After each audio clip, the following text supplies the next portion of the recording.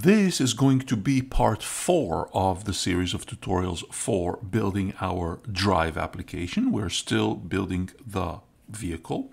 In part 3, we just finished adding one wheel, which used to be a prefab, but we unpacked it, deleted the camera and left only the mesh, fixed a bunch of parameters for the wheel itself, which we renamed wheel front right.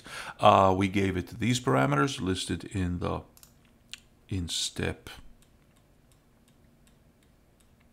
Let's find it out. In step 18. Then we unpacked it, deleted the camera, and gave the wheel itself, which we renamed mesh. It used to be called cylinder.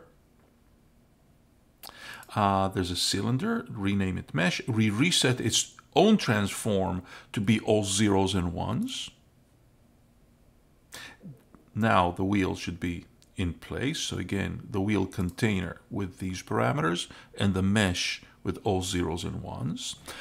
Then we gave this mesh a material. We created a materials folder, wheel mat, and we gave it these parameters with a little bit of emission, with like a glow on it, which is also listed in step, let's see, number 25, which means right now we're up to step number 26, if I'm not mistaken. So if the wheel looks good, and it looks good to me, duplicate it 3 more times, the wheel FR, not the mesh. So we have 4 containers with 4 meshes in it, and we're going to rename them BR for back right, front left, and back left. So here it is, wheel, right click, duplicate, right click, duplicate, and right click, duplicate. Now we have 4 of them. Let's give them the right names first. Front, right, back, right, then the front left, and the back left. Let's make sure. Yeah. BR, FL, BL.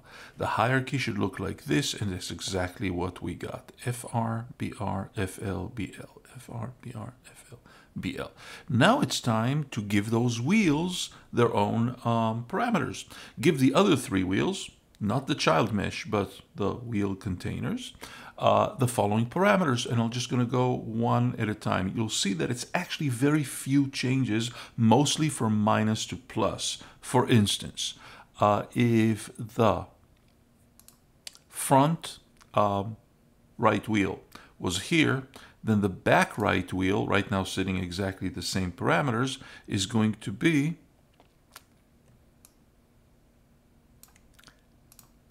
the same thing, only with a negative, and you see how it becomes the back right wheel. Save. The front left, they all have pretty much the same numbers, only with like minuses and pluses changing. The front left is, instead of plus 55 meters on the right side, negative 55 meters, so it's on the left side, and everything else seems to be the same as the other front wheel. So all I got to do is change this to negative on the front left, and when I look at it from the top, move it around a little bit. Yep, here it is. Let me look at it anamorphic. Yep, we already have a front left wheel, which means the back left wheel will be the same, only it will have a negative on the X here. So it moves to the left, and also a negative on the Z, so it moves to the back.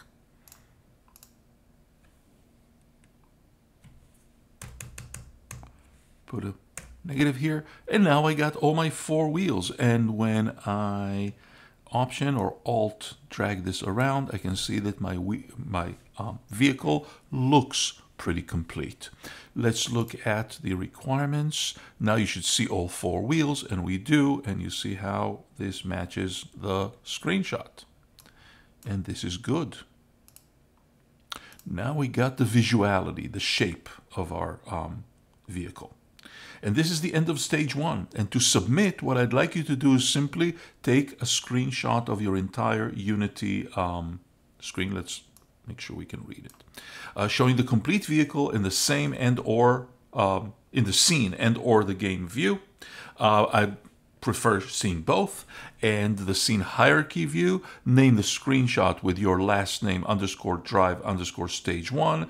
Depending on whether you're using Mac or Windows, the screenshot will be a PNG or a JPEG, and this is what you're submitting. It should look something like this. So if I'm showing my screen, it should show something like this. What I'd really like to see there is the scene, if possible, also the game at the same time. So make a work area where you can see both the scene and the game. If you can't do both, then at least the scene, so I can see that the vehicle is complete. And I also want to see the hierarchy. I want to see that there's a plane, a player, the OVR camera rig inside the player, then the vehicle, and in the vehicle a capsule, a U-pipe, front axle, rear axle, and all the container for all the wheels with wheels, wheel, wheel, wheel. Each wheel has a mesh.